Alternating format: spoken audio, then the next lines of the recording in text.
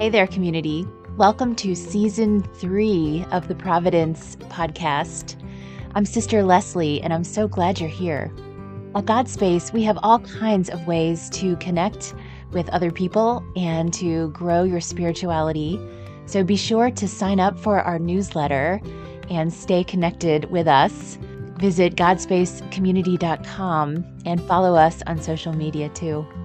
God's Space is a ministry of the Sisters of Divine Providence of Kentucky, and you are more than welcome to stay connected with us as well. You can find us at cdpkentucky.org and wherever you find yourself on social media. Well, now let's get started with our scripture reading and do some reflecting together.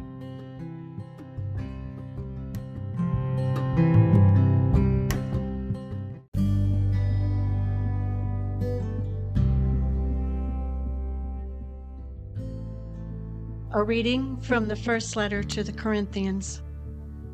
Brothers and sisters, if I preach the gospel, this is no reason for me to boast, for an obligation has been imposed on me, and woe to me if I do not preach it.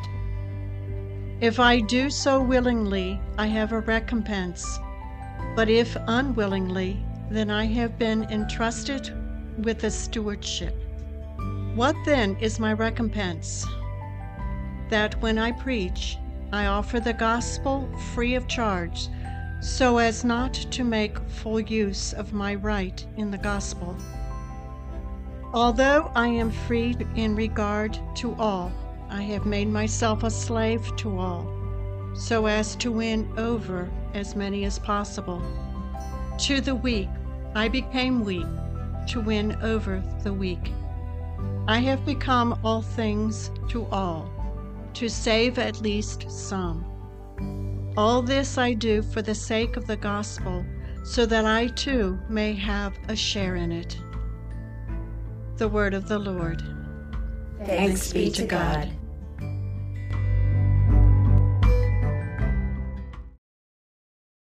As I peruse the readings for this Sunday, what jumps out at me is this line in Paul's first letter to the Corinthians. I have become all things to all, to save at least some. All things to all people. That sounds like a lot. I'm wondering if Paul may need some boundaries around his time and energy. That's been a lifelong challenge for me anyway.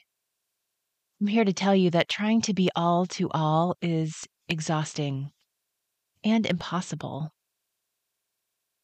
Following Jesus around in the gospel reading is a little exhausting too. He spends the day preaching in the synagogue, comes home and cures Simon's mother-in-law, and then spends the evening driving out demons and curing more sick people. He finally catches a moment's peace when he sneaks out to pray, but Simon and the others come and get him. So he suggests that they all jump up and visit all the surrounding villages, and the preaching and healing begins all over again. Jesus is being all things to all people, and I'm tired just thinking about it. He can't even take a little time to himself without being interrupted. And he doesn't even chide those who interrupt him. Instead, he just keeps on going, driven by his mission. He says, "For this purpose I have come." This may seem like the opposite way to respond to Scripture, but what's in me is to not be like Jesus in this. I mean, I'm not Jesus. Jesus actually is all things to all people, but I'm just me. Jesus lived his life so connected to God that he could move from prayer to ministry without being worn out. But when I skip prayer to get more work done, I feel depleted. He had human limitations too, of course. But Jesus was the Son of God, and I can't help but to think that helped him to stay focused and motivated. Also, he had just a few short years of ministry before he was arrested and executed. And he had things he needed to do during that short time. I guess you don't need to worry about burnout if you only have a few years to work. No wonder he was so driven. I, on the other hand, hope to have sustained and prolonged ministry over plenty of years, not followed by an early death. I'm not denying Jesus his humanity. I guess I'm just really feeling my own humanity. You know what I'm saying? Lately, it seems like a lot of things are popping up about fatigue and burnout. I've seen memes complaining about how long this year has been, and the punchline is that it's only January. I've listened to podcasts about burnout, about eldest daughters, and how we need to have more boundaries around the care we give to people. I read that chapter again in Brene Brown's book, Dare to Lead, about how loneliness can sometimes disguise itself as exhaustion. Burnout, exhaustion, loneliness, fatigue. What's happening? Honestly, it could be the weather. In my part of the world, we haven't seen the sun for a number of days, maybe even weeks. Could be the post holiday blues and blahs, the time after Christmas and New Year's when we're back to the grind of life and we've already run out of steam for our resolutions. And it could be that people are just doing too much. I know, real life, it's hard to have self care and rest, to allow a bit of hibernation when there are deadlines to meet and weekends full of things we have to do. For those of you who are parents and grandparents and aunts and uncles, and also adult children and nieces and nephews and grandchildren, there are people who need to be cared for. For people in helping professions, work and life are all about caregiving. It's a lot. And yet, we cannot be all things to all people. We are just ourselves. I do not have a remedy for this. I find myself pulled into this all to all space also sometimes. One thing that does help me is to remember that it's actually not just me, that I'm one person in a community of people. And that perspective kind of resets and restores my reality and humility in healthy ways. I sometimes have a tendency to fill in the gaps. So if there's something that needs to be done, I kind of just jump in and do it. And the more I jump in and do things, the more people have the expectation that I should jump in and do things. However, then I end up doing what's just not mine to do. And since I have my own stuff to do too, that's just unsustainable and unnecessary. As a community, not one of us is all things to all people. We all have our part to play. And I'm sure this applies outside of religious life too. Think of people in caretaking roles, people looking after children or elderly relatives who may not have help from other family members. I think of people trying to do it all with work and family life. It's a lot. Could there be some help, some support, so we don't have to take on everything ourselves? We can't do everything, and we're just not meant to. Also, I wonder if there could be a touch of arrogance in the idea that we can do all things and be all things by ourselves. At least I think that about me. It's not just a misguided expectation, it's also an impossibility, and it's not healthy.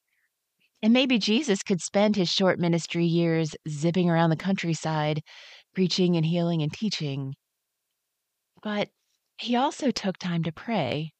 He enjoyed a good meal with his friends. He also took naps. And the thing is, he didn't do all the work himself. He gathered disciples for a reason.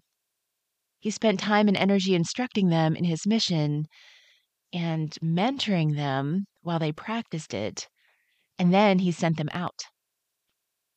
He knew himself to be in community with others, and he trusted his community to do their part. Maybe we could take a page from his playbook in this. Not only did Jesus see himself in the context of community, but he understood that he was one with God. He wasn't alone. He was sustained by God in all things.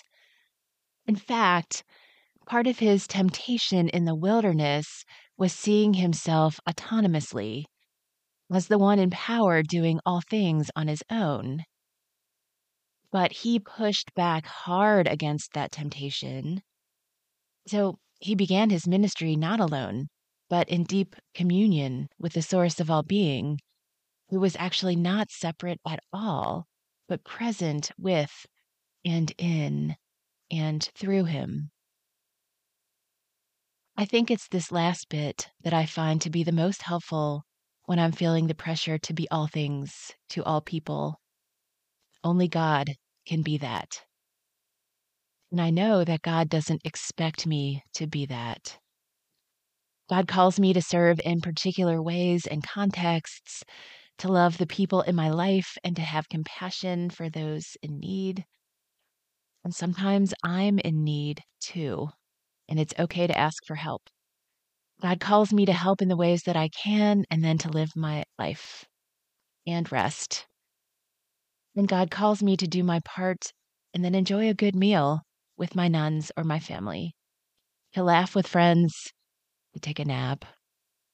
I'm pretty sure God is calling you to do the same. Alone, we cannot be all things to all people, but together we are the body of Christ. God is with each one of us, and God is present when we're together. In the fullness of God's presence, we are all to all.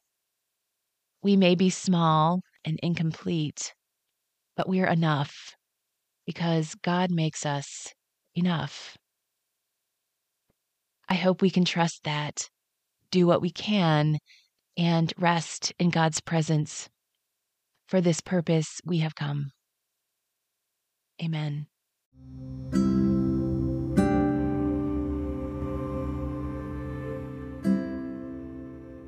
Now let's continue and maybe even deepen our reflection.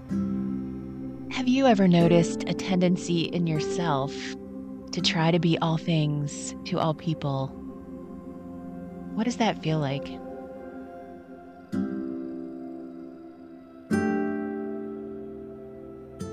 How do you respond to that? How do you work against the temptation to be all to all?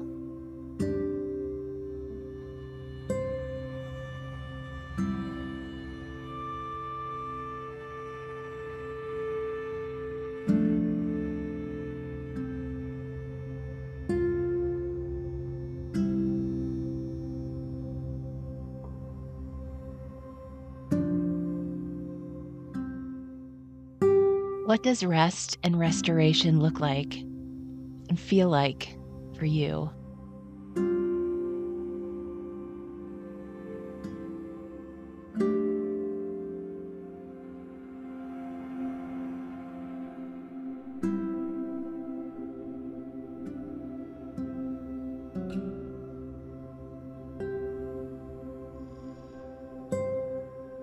How can you bring about more of that in your life?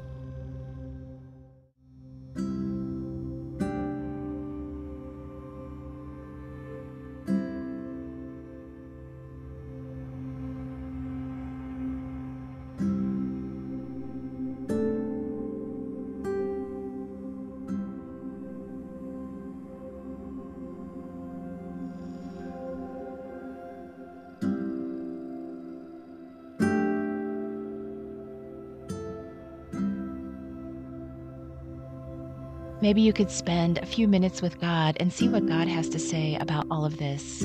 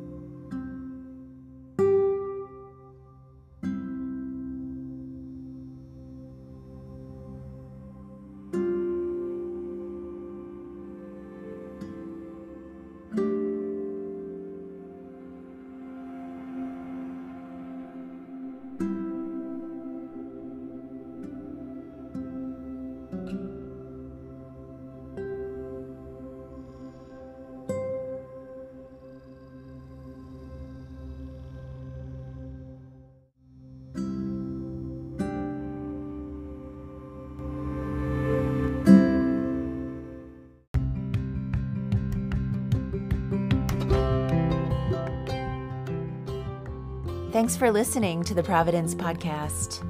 I hope you continue to stay connected with God's space and, of course, the Sisters of Divine Providence of Kentucky. As you continue on your faith journey, may you notice all the ways that God cares for you, and may we all take good care of each other. Peace.